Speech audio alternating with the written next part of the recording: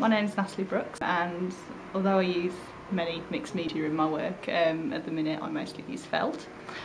So that is sheep's wool fibre that's been brushed and carded into a big long sheet, and then we use special needles which have got barbs down the side to push the fibres in on each other, and that creates a matted fibre and a 3D sculptural effect. So this is one of my sculptures. This is called Anchor Mare. Made her last year in 2016, and she's made using the needle felting process. So I started with a wire armature that roughly followed the skeleton of the pony. This pony is based on my own observations of wild Exmoor ponies from the Anchor herd, hence the name of the sculpture.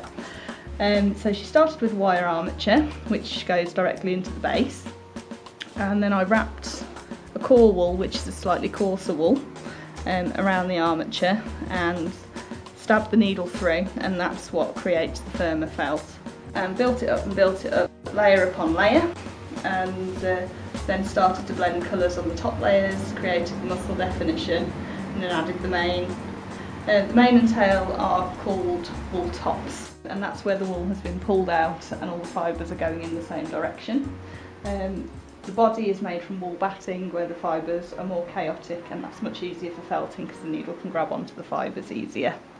Then the hooves are made from wool, which again are attached through to the armature, and then I always use reclaimed wood for the base because I like to think it's got a bit of a story, same as the pony.